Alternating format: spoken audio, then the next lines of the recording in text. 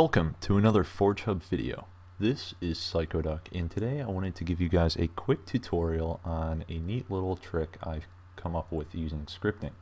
So what I've done here is I've effectively created spawns that can be interacted with through scripting.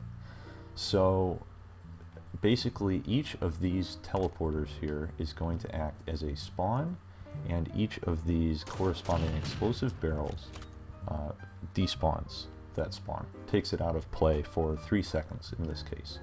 So it's actually really simple to set up. I set it up on an octagon. I thought that might be kind of an interesting little warm-up mini game. But anyway, so first of all, I'm not actually interacting with the spawn points directly through scripting. You cannot do that.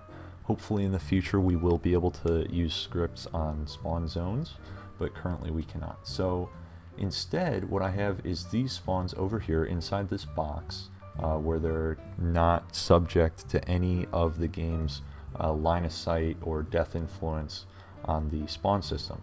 Instead, you spawn into this box, and there's a teleporter in here which instantly teleports players from the box into the octagon.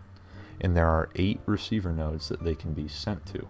That means that there's a completely random chance, an equal chance of players being sent to each of these receivers.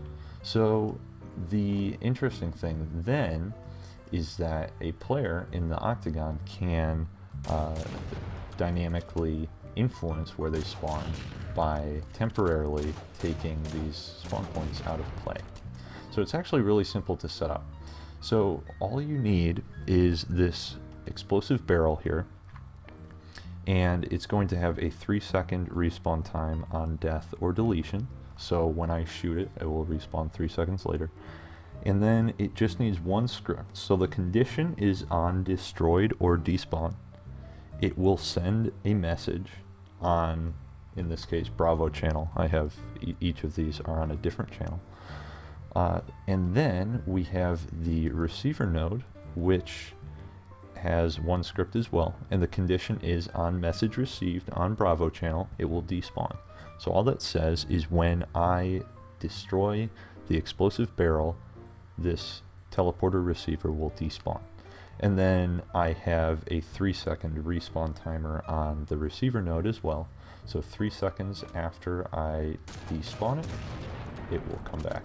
And of course you can play with those respawn times, and you can do lots of other things too. So you don't have to have it on destroying an explosive barrel. You could set it up so you could have the teleporter receiver move, or you could come up with all kinds of crazy stuff, frankly. So I thought this might be an interesting trick. I'd be interested to see what you guys come up with using it.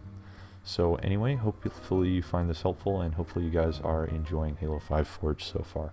This has been Psychoduck with the FORGEHUB video team, and I'll talk to you guys next time. Bye-bye.